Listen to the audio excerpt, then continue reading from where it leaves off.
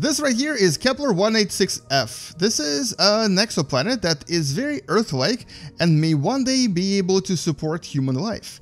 But interestingly, we also have a way to find out if certain planets out there may already have life. Today you're going to find out about this really new, interesting method that we use to find if planets have life. And if you want to read more about this, there's actually a link in the description below that has the paper that mentions everything in detail. Welcome to What the Math, and don't forget to subscribe if you still haven't.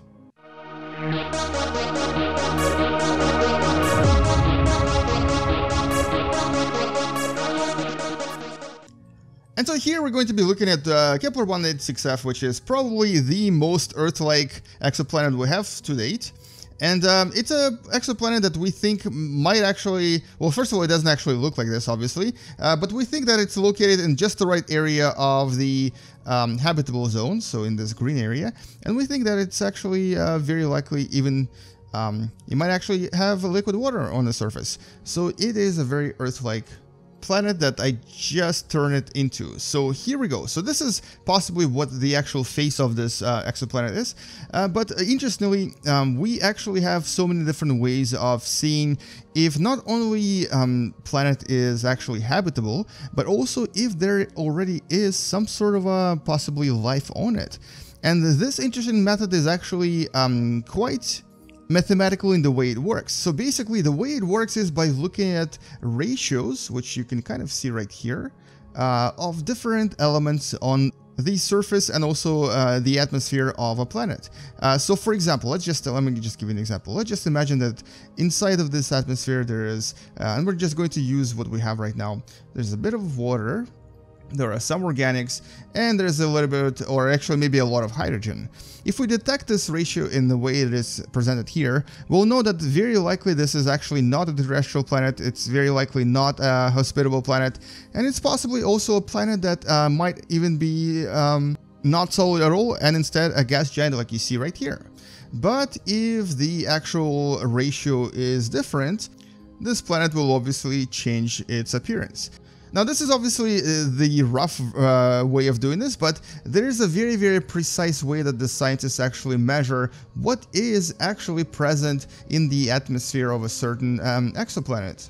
And basically by studying various elements that they detect using spectroscopy, or essentially by detecting what kind of elements are present in the atmosphere, they can kind of see what is actually going on here, and can even estimate if a certain planet is habitable for the human beings. But the paper that was actually published very recently, specifically in late July of 2016, goes even further. And this is actually where the beautiful math comes in as well.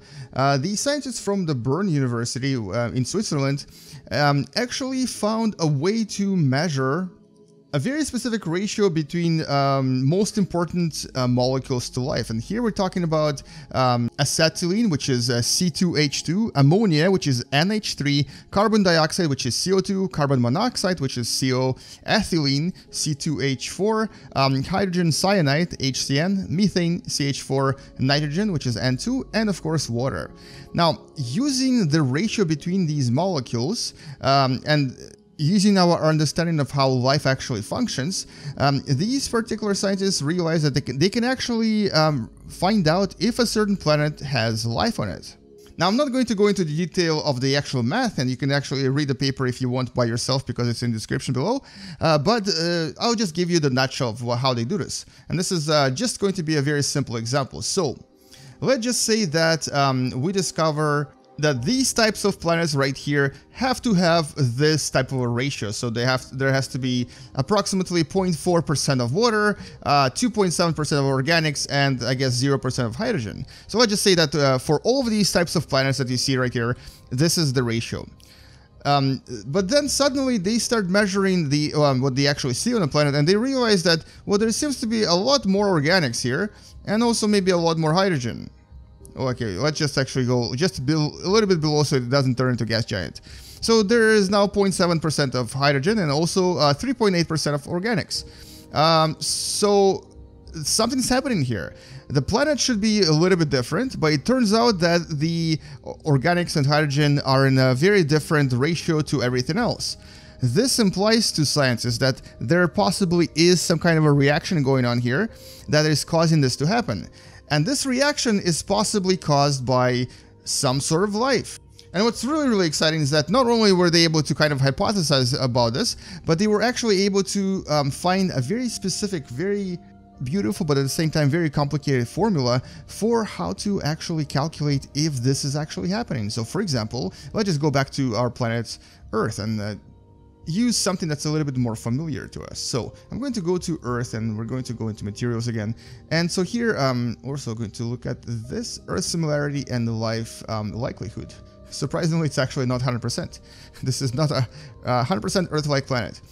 So anyway, so let's change this just a little bit, just to show you how all of this will change. So let's just say that, for example, there is no life on Earth. If there is absolutely no life on Earth, it's very likely that we'll have some water here, but we also might not actually have any organics, and we might just kind of have 0 and 0 here. Because there is no life, there's no actual reactions happening, the atmosphere is not changing, this will actually have a very constant ratio of all of these elements I mentioned previously. But because we do have life on Earth, things change here all the time. So organics actually change. We don't really have that much hydrogen, but what we do have here is carbon dioxide, which of course changes as well, and you can actually even see it change. If I accelerate time, if I run this simulation for a few years, you'll see that carbon dioxide ratio is changing because obviously we have things releasing it and then things absorbing it as well. There's obviously reactions with water, there's obviously changes in oxygen, and a lot of other elements that seem to be basically interacting with living creatures that are on our planet. And this interaction essentially is a giveaway signal to, for example, aliens that might be looking at Earth right now, that there is something going on that is not really fitting our model of this particular planet. So this planet should not have this happening, but it seems to be happening, so we need to figure out why this is going on. And this is why even in this game there is something called the life likelihood. Now this actually doesn't depend on the actual atmospheric composition. This, I believe, depends mostly on the type of the planet and where it's located. But using this new formula that they've just come up with, we can now technically look at a planet and basically within a few minutes be able to predict if there is a possibility of some sort of life on it, because we can essentially, let's use something else for this, let's actually use one of the UAS systems. So we can now basically look at the planet, look at its emissions, its chemical emissions, and then be able to tell exactly if this planet actually is, dead, it has no life, it just has a certain composition of different materials, or if it actually has some sort of a life likelihood, and possibly even a life because its composition doesn't meet our models. And essentially that is what I wanted to talk about in this video. This is the essence of this really complicated paper with a lot of math in it, but it is a very interesting and very important discovery.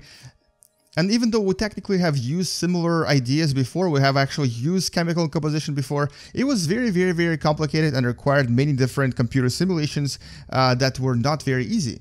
But however, using this new mathematical model, we can now easily look at a certain object. So let's just say we're going to look at this, calculate its chemical emissions, and then use the knowledge from this paper to essentially estimate if there is something happening here, or if the so-called chemical kinetics are not actually significant here, and if basically the so-called chemical equilibrium is not really being changed by anything lifelike. And of course, what this suggests is that chemistry is actually very important in astronomy, specifically atmospheric chemistry and environmental chemistry, which we actually know quite a lot about on our planet Earth, is essential for studying different exoplanets, for studying possibility of living on another planet, and of course for studying or for trying to find life outside of our planet Earth. And this is actually something we've previously even talked about when I was describing Titan.